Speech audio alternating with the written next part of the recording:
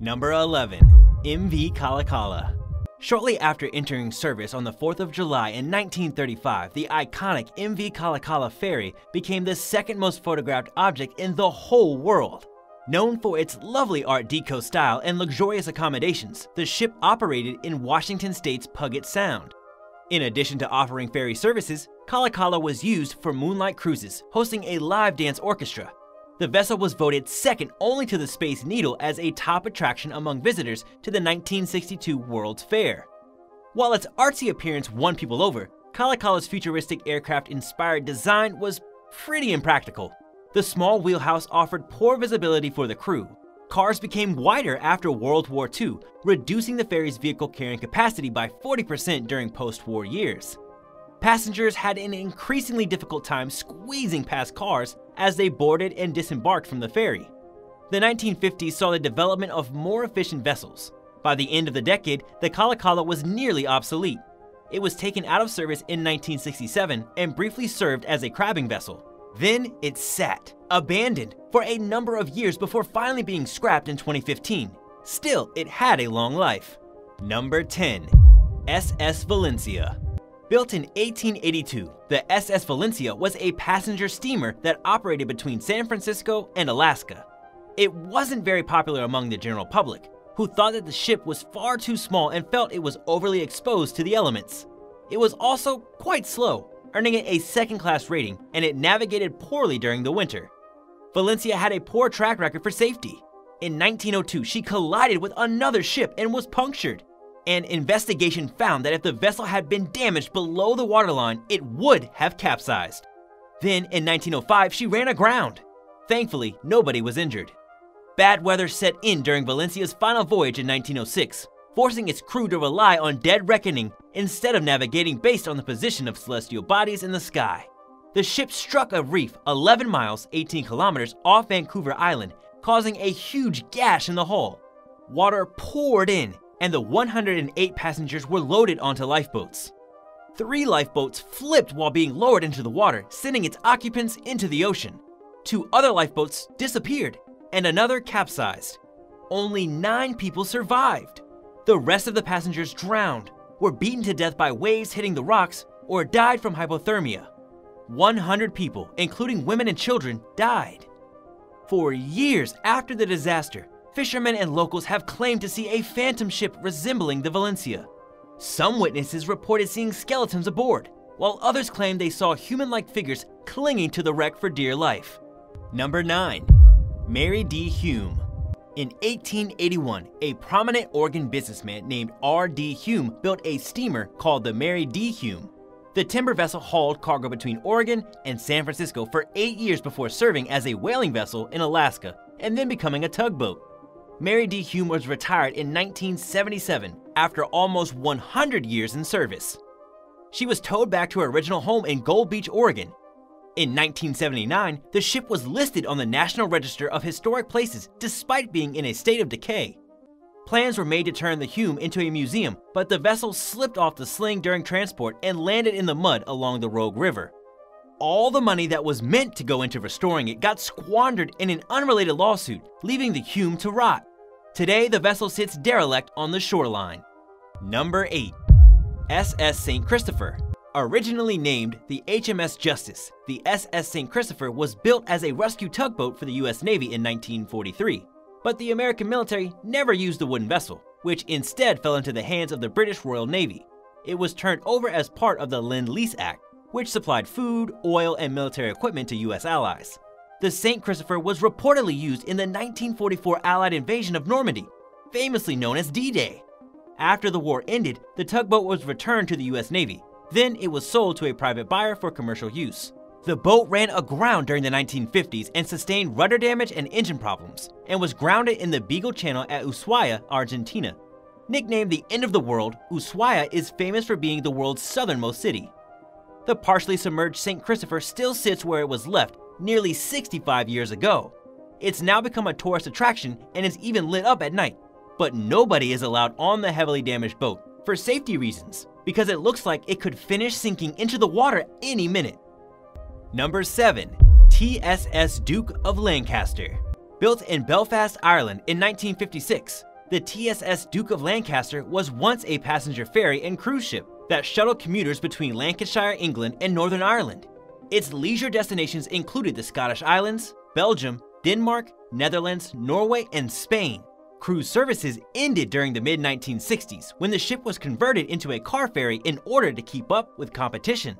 It held up to 1,200 passengers and 105 cars. A company in North Wales bought the Duke of Lancaster in 1979 with plans to turn it into an arcade called the Fun Ship. Local councils opposed the business and it closed in 2004 amid ongoing legal battles. Subsequent owners faced similar problems and abandoned any plans they had made for the ship. The Duke of Lancaster has sat in the same spot for over 40 years now. It's rotting and has become an even bigger eyesore than it probably would be as a functioning business. The games left behind from the vessel's days as an arcade were sold and removed in 2012. Around the same time, local graffiti artists were invited to make their mark on the derelict ship. Presumably artwork is more attractive than rust and decay. As of now, there appear to be no future plans for the vessel. Would you like to see the Duke of Lancaster in person? Have you? Let us know in the comments below, and if you are liking this video, be sure to hit the thumbs up and subscribe buttons if you haven't already. Number 6. Peter Iredale. Peter Iredale was a London-based businessman who named his four-masted steel sailing vessel after himself. Built in England in 1890, the ship eventually made its way over to the United States. While sailing from Mexico to Portland, Oregon in 1906, the vessel encountered thick fog, strong gusts, and a rising tide. The captain, H. Lawrence, tried to steer the Peter Iredale away from shore, but it was grounded by rough seas and winds. A lifeboat reported to the scene and rescued the 27 people aboard, including 2 stowaways who had stashed themselves on the vessel. Thankfully, nobody was hurt. An inquiry absolved the ship's captain and crew of any blame in the incident and commended them for trying to save it. The hull sustained little damage and plans were made to retrieve it, but the weather remained hostile and kept delaying the salvage effort. The Peter Iredale began to list and got stuck in the sand as it languished. Someone purchased the salvaging rights in 1917, but never did anything with the ship. It's still there, sitting in the water as a shell of its former self. All that's left of the Peter Iredale are its bow and a few ribs and masts. Number 5. MS World Discoverer. The MS World Discoverer was a German-made cruise ship that went into service in 1974. Built to withstand frigid polar conditions, it was capable of navigating the harsh Northwest Passage and occasionally even went on Antarctic cruises. The durable vessel met its end in 2000 when it struck an uncharted reef near the Solomon Islands. Thankfully, a ferry responded to the captain's distress signal and rescued all the passengers. In the meantime, the ship began to list, so the captain grounded it in Roderick Bay to prevent it from sinking. Ever since, the World Discoverer has sat there, neglected as it slowly sinks. It's currently listing at 46 degrees and is practically laying on its side in the clear blue waters. Eventually, the vessel will inevitably end up entirely underwater. Time and the elements have taken their toll on the ship, which is rusting out and missing several windows. Several companies have tried to salvage the World Discoverer over the years, but on top of being damaged by Mother Nature, it was ransacked by locals during a violent civil war, and it was deemed not worth saving. The wreck has become a tourist destination, but it won't be visible forever. Number 4. SS Beichimo. The SS Beichimo was originally a German trading vessel. It was given to Great Britain as a World War I reparation before coming under the ownership of the Hudson Bay Company. The ship traveled regularly across the Atlantic between Scotland and Canada, trading with Inuit tribes.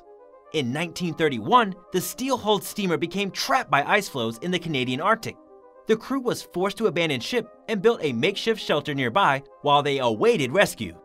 They lost sight of it during a blizzard, and when they awoke the next morning, the Beichimo had completely vanished.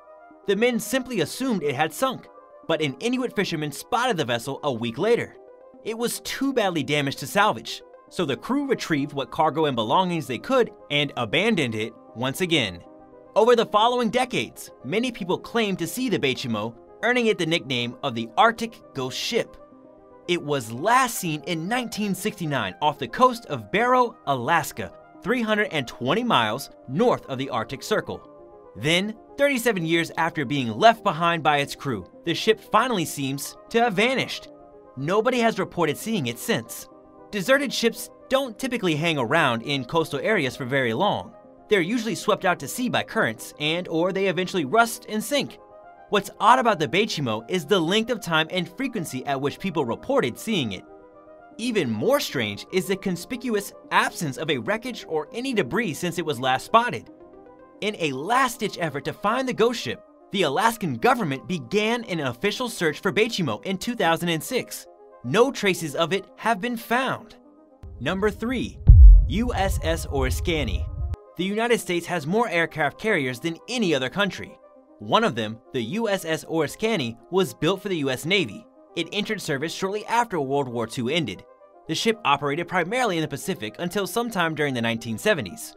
In 1966, 47 men tragically died in a fire on the ship when a magnesium flare was accidentally set ablaze. The Oriskany received 2 battle stars for its service in the Korean War and 10 battle stars for the Vietnam War. It was taken out of service in 1976. In 1995, it was sold for scrap, but the buyer didn't really do anything with it, and it was ultimately repossessed. During that time, the ship bounced around between different shipyards in California and Texas. The Navy eventually decided to repurpose the Oriskany by sinking it off the Florida coast as an artificial reef. It was towed to Pensacola, Florida in late 2004, where scientists performed tests to ensure that the ship wouldn't endanger human or marine life after being submerged. In 2006, Navy personnel sank the Oriskany in the Gulf of Mexico. After spending years aimlessly traveling from one shipyard to the next, the dilapidated vessel finally found its forever home. Nicknamed the Carrier Reef, it's one of the world's most popular diving sites. Number 2. BOS 400. South Africa's Maori Bay is home to a seldom visited wrecked crane barge called the BOS 400. It ran aground during a storm in 1994 while en route to Cape Town from Point Noire in the Republic of Congo. At the time, it was the largest floating crane in all of Africa. With no main engines of its own, the BOS 400 had to be towed from one location to the next. It was being pulled by the Russian tugboat Tigre, which was underpowered and ill-equipped to tow such a large piece of machinery. Consequently, the tow rope snapped and the barge crashed into some rocks. The crew radioed to Cape Town Harbor for help, and 2 tugboats were dispatched to the scene. But seas were rough, and they failed to connect to the BOS 400. All 14 crew members were airlifted to safety. After several failed salvage attempts, the BOS 400 was declared a total loss. It was left sitting among the boulders, where it still remains to this day. Number 1. SS Crape Boom. During the 1930s, a concrete ship called the SS Crape Boom appeared in Ireland's River Moy in Ballina. It's been there ever since. The Crape Boom was built amid a steel shortage during World War I. It functioned as a shipping vessel for a short time before being taken out of service in the 1920s. In 1935, it was stripped of its reusable materials, leaving behind its concrete hull. The Ballina Harbor Commissioners bought what was left of the Crape Boom in 1937 with plans to sink it at the mouth of the River Moy as a sand barrier. But it was damaged and started taking on water during the journey from England.